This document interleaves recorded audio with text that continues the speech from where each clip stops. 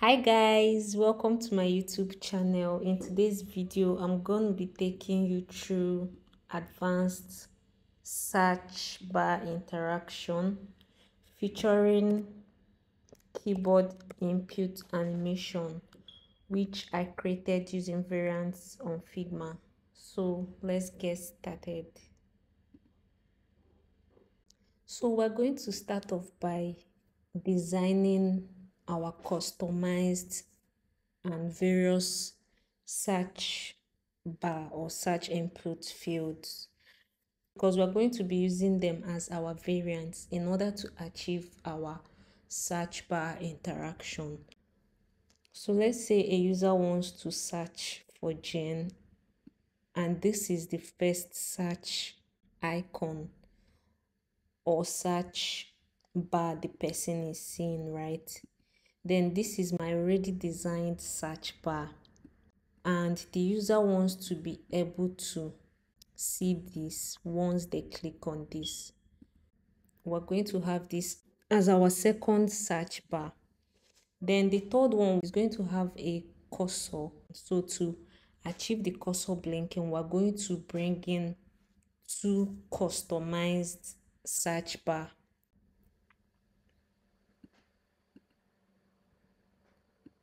So this is my third customized search bar. So as you can see, this is the cursor. So the next thing I'm going to do now is to duplicate this.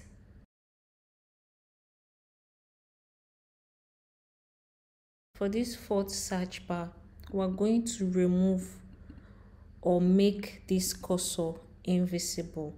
I'm just going to go to the pass-through for this cursor I highlighted and then reduce it to 0. I'm going to duplicate the one with cursor. Now I'm going to start putting the words I want to search. So let's say you want to search for Jane. So here we're going to start by using the first letter of the word Jane, so which is letter J. So I'm going to hit the J key on my keyboard. So I'm just going to change it to regular. So this is for letter J. I'll make another duplicate. This is going to be for JA. Then I'll make another duplicate. This is going to be for JAN. And then I'll make another duplicate. This is going to be for JANE, Jane. We're also going to bring in our search bar results. I mean, when you're done keying in Jane and then you hit the search button, you're supposed to see like search results. So this is what my search result looks like. Again, I created this using an auto layout. For this search result, right, I'm going to hold my shift key, then highlight these 3 search results, and then head over to the layer section. For the pass-through, I'll reduce this to 0%. Then I'm going to make another duplicate of this search result. This time around, this one is going to have just the first one visible. So I'm going to highlight the first search results among the 3 which I made invisible on this one. I'm going to highlight it and then head over to the pass-through and increase the pass-through back to 100%. I'll make a duplicate of this again, and then for this part I will make this one visible together with this first one. So I'll just head over to my pass-through and then increase it to 100. I will make a duplicate again for this search result, and then I'm going to make this one visible. So I'll go to my pass through and then increase it to 100%. Next thing we're going to do now is that we're going to copy this, our first text field, this one, and then bring it down to this place, paste here. If you're following this or you want to recreate this, you're supposed to have a total of 13 customized search bar. It's time for us to start linking these potential variants. I'm going to highlight all of them, including the search icon, and then head over to the component section and click on create component set. That way we will have multiple variants. These are our variants. We have 13 variants in total. Whenever you see this, what you have to do is to rename the ones that have exact names as the others. So I'm just going to change this to main text field to avoid conflicting. Then the next thing we have to do now is that we have to start our prototype. We're going to link this to this second one. I'm going to select on click. It changes to this, and then we're going to set it to smart animate of ease out. Then I'll set it to 300 meter per second. I'll take this, link it to this. We're going to use on click, and when the user clicks, it changes to this one which we linked it to, and then we will set it to smart animate of ease out 300 meter per second. Then for this one, I'm going to create a prototype between these two, and this is going to be after delay. And we're trying to create the cursor blink effect, right? So I'm going to set this to an after delay of 400 meter per second.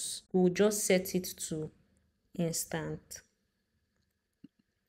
and then we'll select this empty cursor search bar again and take it back to this one to achieve that blink effect. So we're also going to give it the same thing, after delay of 400, and we're going to leave it at instant. We're going to link this one from here to this search bar that has the letter J, right? We want to key in letter J for this to be able to be triggered, right? So what we're going to use here is key or gamepad. So once you select the key or gamepad, Figma is going to bring this up, and this press key is for you to press the key that you would want to pop up or you're supposedly searching for. So I'm going to select letter J, and I'm going to select it on my keyboard. So once you select letter J, which is this letter that is here, right, we'll leave this at instant. Trying to key in this J could fall on either this or this, since we did an after delay of bringing this here and taking it back. So we're also going to take this and also link it to this. I'm going to select key or gamepad, and I'll do the same thing I did for linking this to this. So I'm going to hit the letter J key on my keyboard. Then the next thing we're going to do now is to take this search bar that has letter J, right, and create a prototype between this and this. I'm going to select this and click on key gamepad as well. I'm going to put a here. Everything here is going to be instant. Then you're going to take this one and link it to this. We're going to select keypad, and then you're going to key in your N on your keyboard. Since N is the new added one here, you're also going to leave it at instant. Then you also do the same for this.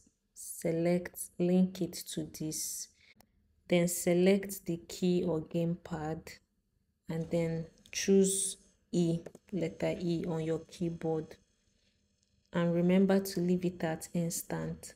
Then the next thing we're going to do now is to link this from here to here.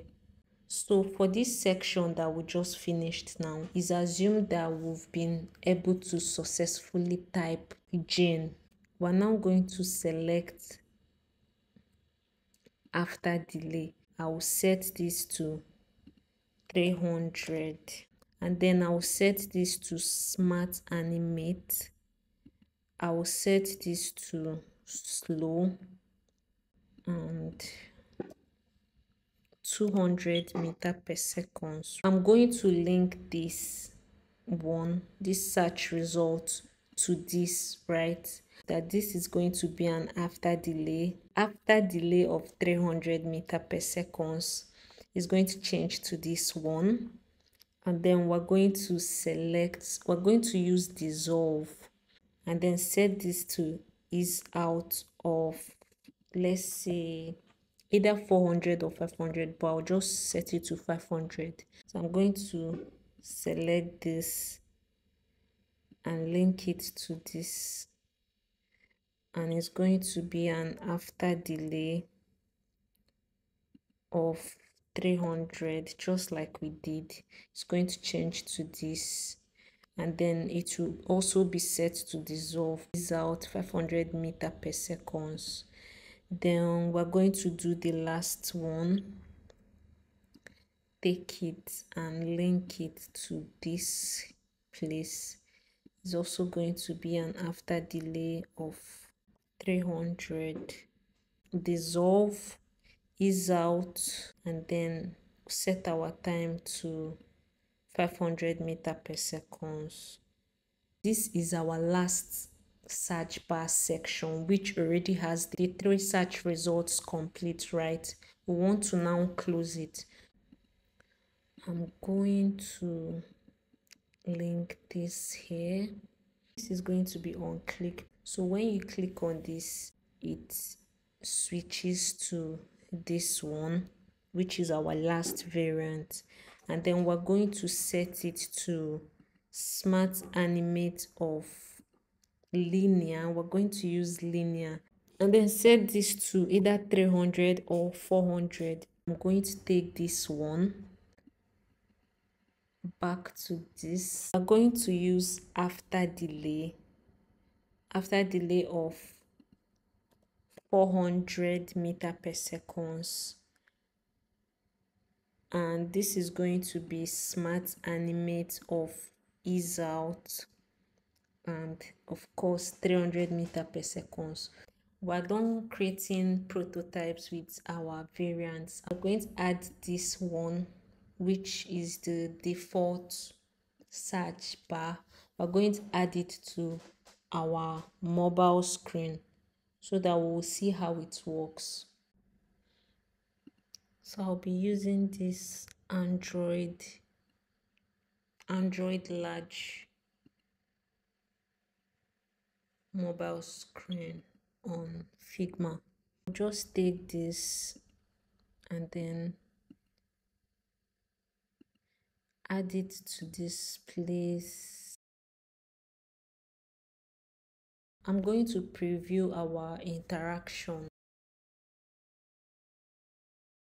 So once I click on this, it expands to this. Once I click on this, you see that cursor blinking. You click on J, which is the first letter of the word you want to search. The J key on your keyboard. So I'll click on J. So once you click on J, it changes to this. Then I'll click on A, which is the second one. I'll click on N, which is the third one, and I'll click on E. And once I do that, the result comes out like this. Click on this X and it goes back like this. So guys, we've come to the end of this video and I hope that you learned something today. If you have questions or any concerns at all, please do let me know in the comment section.